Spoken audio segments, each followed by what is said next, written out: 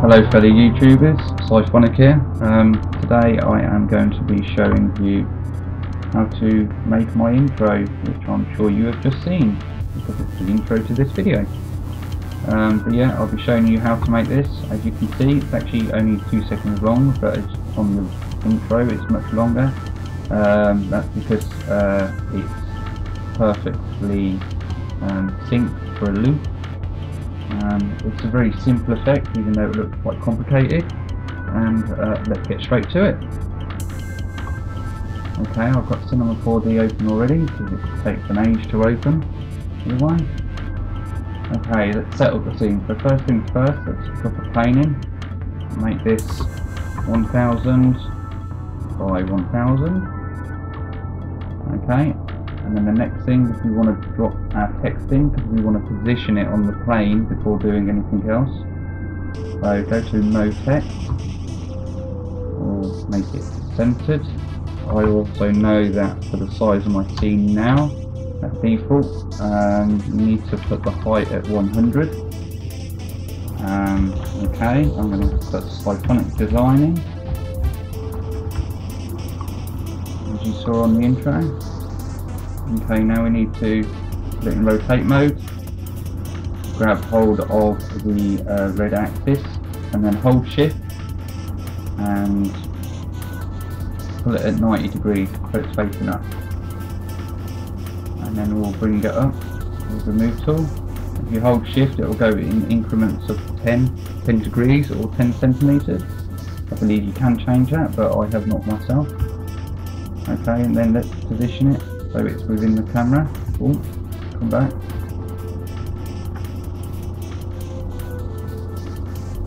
I'm not going to make it perfect, so this is just a tutorial. Obviously you can put a lot more time and effort into its positioning. Okay, so now we've got our text in the scene. Let's bring a formula tool in. A lot of people look at this and find it quite complicated. It is complicated, but if you play with it a little bit, you can learn how it works. I assure you, it is worth the time and effort. Okay, for this, we're going to leave it at the default size. Apart from, we're going to change on the first one, we're going to change the center, which is the height, to 40. And then we're going to change, we're going to duplicate it by holding Control and then dragging to duplicate, and then we're going to change that 40 to a 60. We've got two different heights.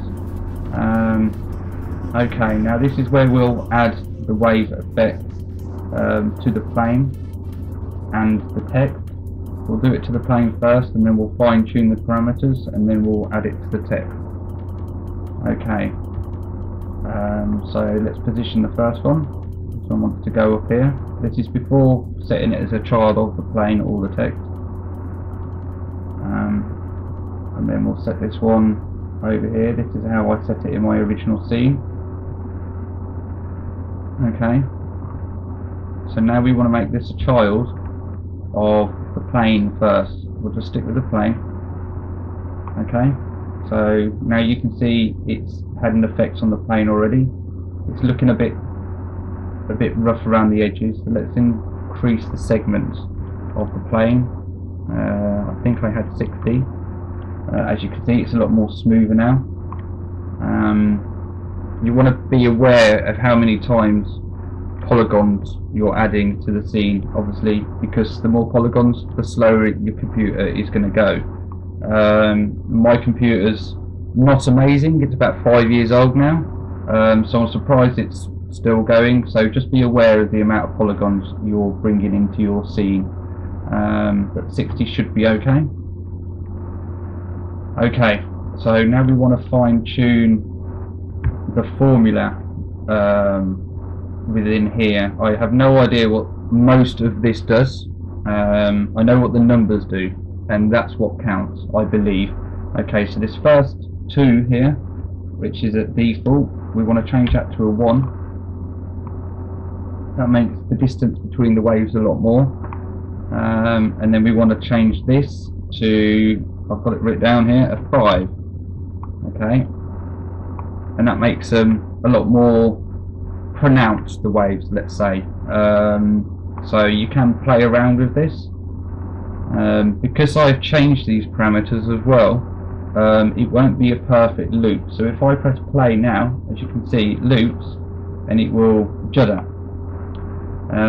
That's because I've changed the parameters of it. It's not going through a full loop. So if we go down to here and change this to 60 frames, and then press play again, you'll see it loops smoothly. So that means it will be easier for you to sort of splice together, as long as you're not putting any camera motion. Obviously, if you're putting camera motion in, you're going to have to increase the amount of frames it's got. So let's stop that. Now, I'm quite pleased with that effect. It looks quite good. So now what we want to do is we want to take the formula, select both of them, so hold shift and click both of them, and then you want to hold control and then drag up and drop it on the text. Okay, so now you'll get the effect on the text. Now, just so you're aware, you cannot move just one of the formulas now. As you can see, by moving them, it changes the effect of the text. So if you do plan on moving any of the formulas, make sure you do them both at the same time, and then the animation will stay locked together. Okay, so if I hit play now, you see it appears that the text is sitting on top of what you could say water, a wave. You could add a water texture to this. I'm not going to, because my computer really doesn't like it. But as you can see in my intro, I had little spheres. So I will now show you how I add the spheres to this to get the same effect as you saw in my intro. Okay, so let's stop this. Now we actually want to turn the plane off. So if we hit these little nodes here, you'll see the plane disappear. The top one is for the scene, the window file here, and then the bottom one is for the render. So when you hit the final render, if that one's hit like that, you won't be able to see it, but you can still use it. So the planes are still affecting it, and as you're going to see now, you can still use it with the cloner tool. So we'll drop a cloner in, and we'll put it on object, and then we'll drop the plane into the object down here. So now I use little spheres. Now you've got to be aware on this. When you drop a sphere in, it has 24 segments. So that's a lot of polygons.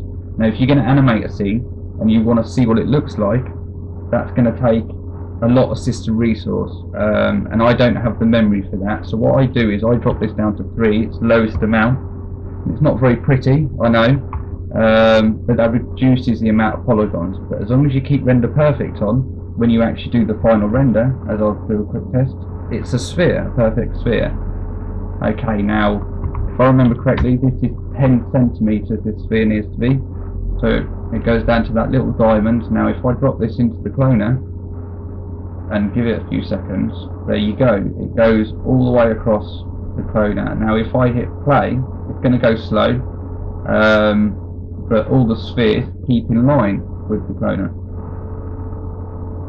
You get that nice little wavy effect. And if I do a quick render, that's what you see. Obviously we've got no lights on the scene at the moment, so let's quickly crank it up. I used one texture in my scene, so that speeds up the render times and all that sort of stuff. The less you can get in the scene with the desired effect, the better it is for your machine, unless you've got a super machine that's going to render it very, very quickly. I do not, unfortunately. Let's quickly set up the scene. I need to change my aspect ratio first. Put it to HD TV, 16:9. That's what most TVs are nowadays. And then let's set up the position. So we want to move these little handles. You can either do it with these handles, zoom in and out, or if you hold Alt and then click the left button, you can move around the screen. If you click the right button on your mouse, you can zoom in, and if you hold the wheel in, you can move around the screen. I'm still not fully used to that, so I'm going to stick with the handles. So let's rotate it. and then over there.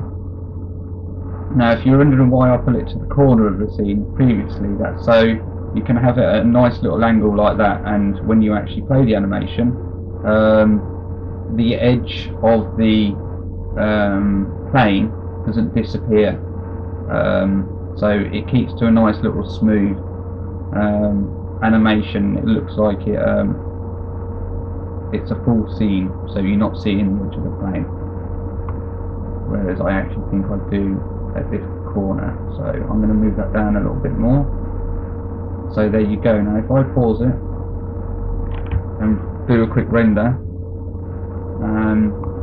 it's all within the scene, there's no spaces, you can see all of the text perfectly. So let's get a texture in. So all I did was double click on this open grey space here, and then double click again on the map, and I just turn the reflection on. That's all I did for the texture. Very quick, very simple, and I'm sure you agree, a very nice effect. Now if I do a quick render with the default light, as you can see, it's just a full scene reflection. There's no light in there apart from the one Cinema 4D adds, which you can see puts this specular diffuse effect on the sphere. You do want that specular effect. Some people turn it right down, but for this we want it. So let's, just to speed things up a little bit, I am going to turn the spheres off so it's no longer cloned. Add a camera so I can keep my position, drop in it and out of it again, turn it off to the scene. So I'm going to come out. Now let's turn the plane back on for the editor so we can just see the space, and it will run a lot smoother without all those spheres there, because the amount of polygons it takes, like I said, unless you've got a super duper graphics card or computer. Okay, so let's add one light, and that's in the center.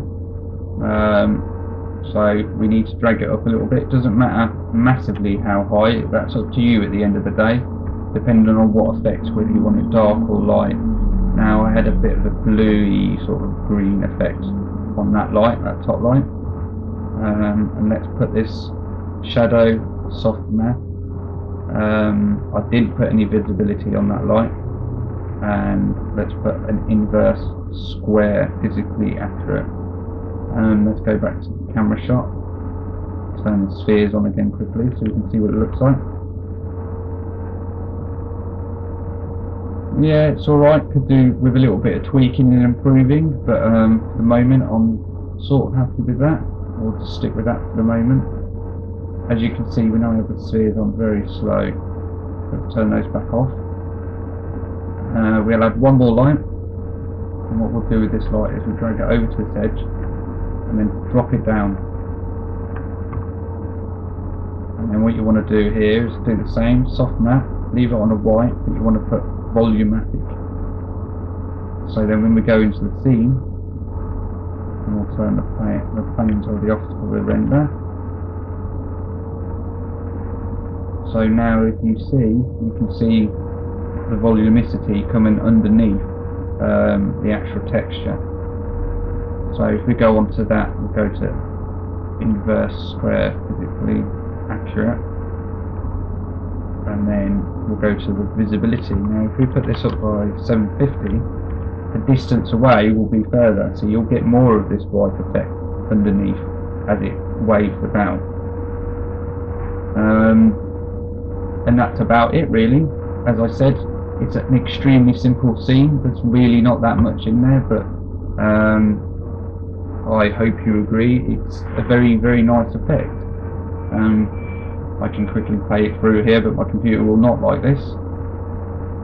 It's coping quite well. Just so you're aware, sometimes when you use specific fonts with a fillet cap on it, I'll just quickly show you here, we'll put a fillet cap on. Sometimes you get some dodgy little holes and errors within the edge of the letters with the wavy effect on. To get around that, you want to take the intermittent points up. So you put it on uniform or natural, and then I went to 16 with this, and that seemed to get rid of the little holes within the scene, within the text. So that improved it greatly. And that's about it. I hope you enjoyed the tutorial. I hope you found it extremely helpful. If you'd like another tutorial more in depth about the formulas, or any of the other effects I've got in this video, drop me a comment or send me a message on my website or my Facebook page. I'm always happy to help out the community like they've helped me out. Well, that's enough jibber jabber for myself. Sifonick out. Take care.